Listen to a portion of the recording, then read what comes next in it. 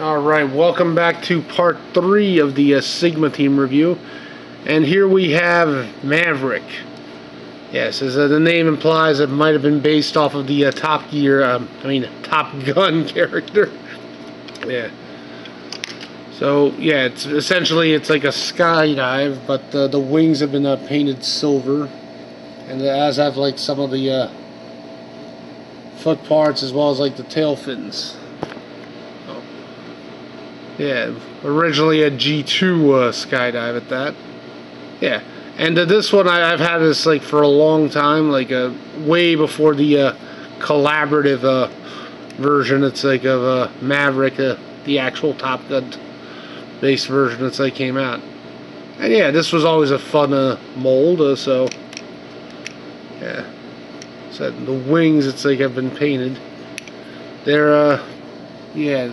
Oh, well, yeah, there you go. You can see on the camera there, like very lined. Like doesn't align perfectly color-wise, but very, yeah. The pattern there is quite interesting. But overall, though, like great paint work.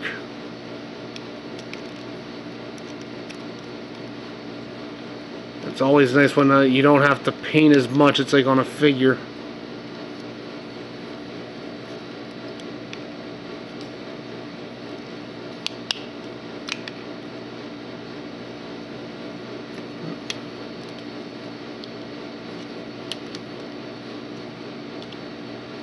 There we go. Now you may, like I said, some of the leg parts here have been painted as well as the feet. The head is actually from an air raid. So apparently they managed to pop off the air raid head cleanly and replace the skydive head. So props to them for doing that. Yeah. Other than that, though, it's pretty much just it's like your standard G2 Skydive. But fun figure nonetheless.